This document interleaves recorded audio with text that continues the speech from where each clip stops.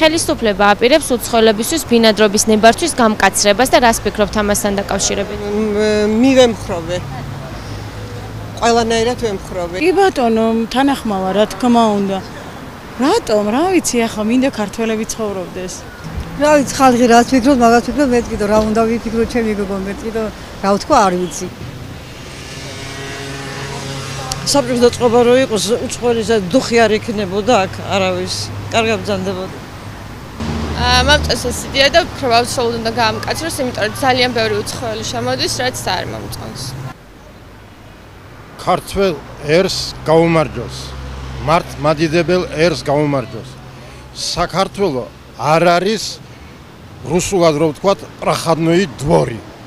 საქართველოში უპირველეს ყოვლისა ადგილობრივი მოსახლეობა უნდა ცხოვრობდეს და ადგილობრივ მოსახლეობას უნდა კონდეს უპირატესობა ყველგან და ყველაფერში.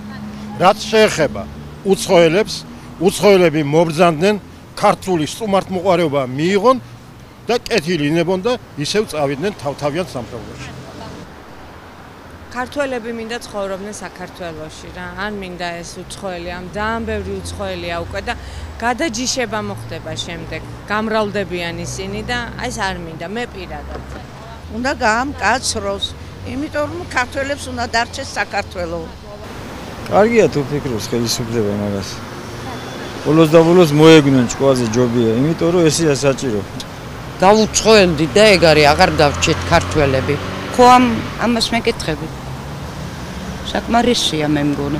რუსთაველზე ვეღარ გაივლი. შენ პატარა ხარ შვილო. მე რო ახალგაზრდა ვიყავი, აქ გავლას არაფერი არ ჯობდა. ეხლა არც ხალხი ვარგა, არ ჩაცმა დახურა უვარგად და არ ვიცი, ვაფშე ვინ დადის. არ ამგონია რომ კაი გადაწყვეტილება იყოს. სვარი გააჩნია ყველაფერს.